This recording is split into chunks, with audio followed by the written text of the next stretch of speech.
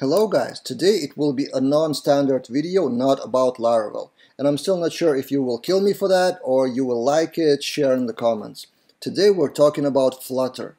Flutter is a software development kit, or you can call it a framework, owned by Google to create apps. Mobile apps, websites, desktop apps, it's for everything, at least it is said like that, and we will try in this video to create a mobile app that will take some data from the API.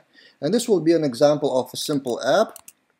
I will show you. So this is the app just taking the list of Chuck Norris quotes from the API.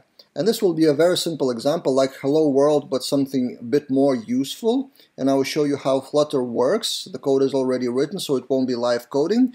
And the goal here is that you can take that example. The code is on GitHub for free as usual, and you may create your own simple mobile apps that take the data from Laravel API. From the API side, it could be whatever language. For this case, we will use some public API for Chuck Norris quotes.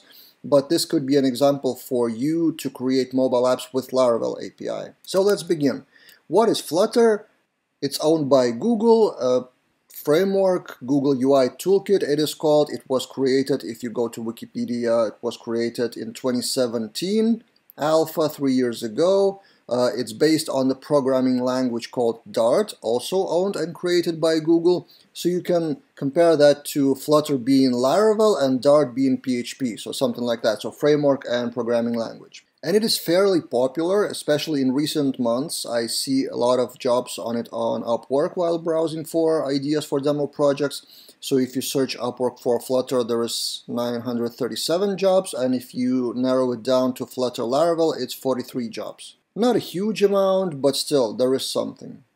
So I've asked my colleague Modestas to create some demo project for Flutter and some API, and here's the demo repository. You can clone it. I will link that in the description of this video as well. And I've cloned it myself to my Android Studio. So it's not PHP Storm, it's Android Studio. And I will try to explain like an overview step by step what Flutter is, like the structure of the code.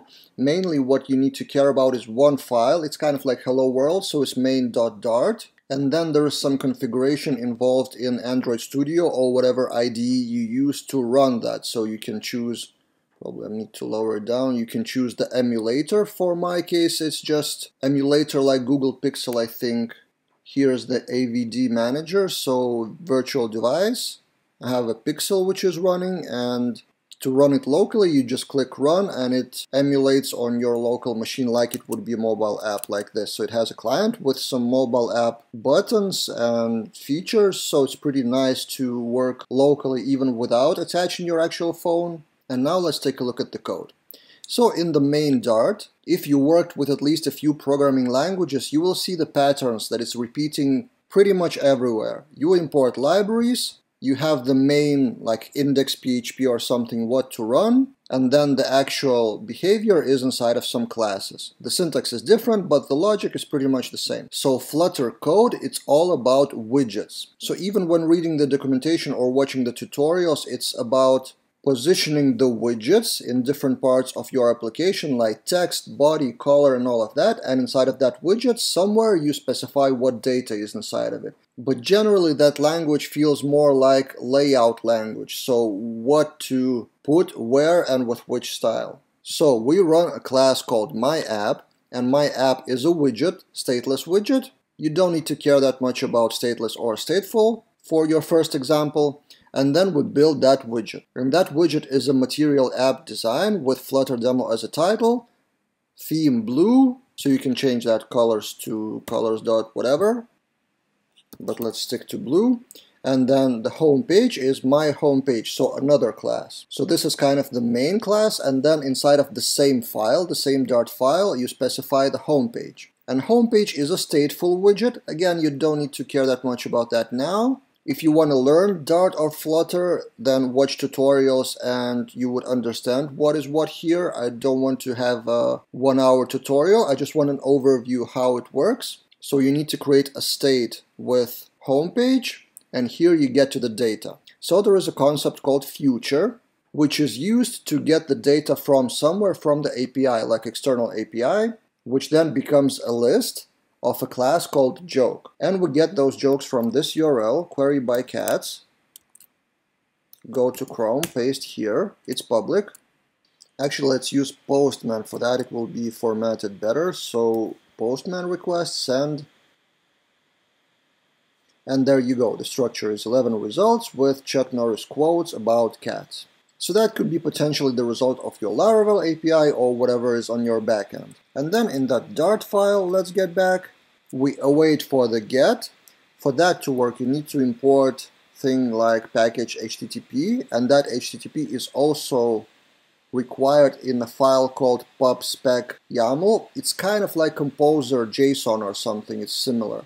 So you need to add HTTP here, you need to import package here, and then you can use the API calls like this. You get the JSON, you decode it, it's kind of like JavaScript, and then you fill in the list of jokes for each of the result.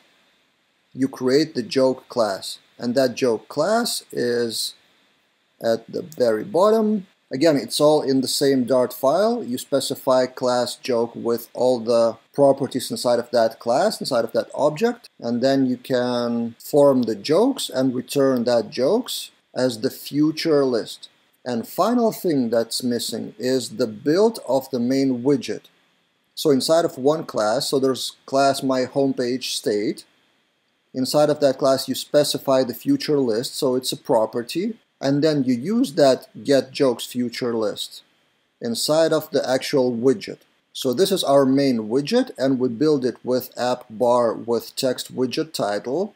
So that app bar is this one, Flutter demo homepage, and then the body is the future builder, which is the builder for that future list. The data is get jokes, and then the builder has all the styling things. So if we don't have the data yet, we show loading. Also that center thing, so there's a lot about alignment and colors and styling, as I said.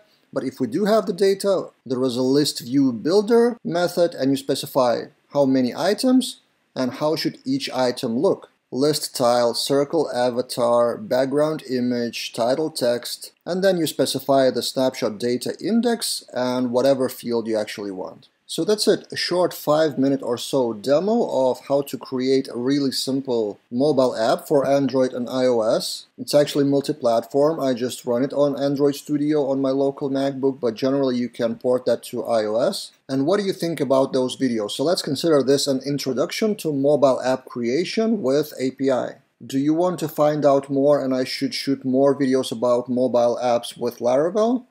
And then on mobile apps, what should I use? Which technology? Because there's Flutter, there's React Native, there's Kotlin, and there are other languages. What would you prefer? Or any comments about the mobile app with Laravel, shoot in the comments and let's discuss. The repository is public on GitHub, the link will be in the description, and see you guys in other videos.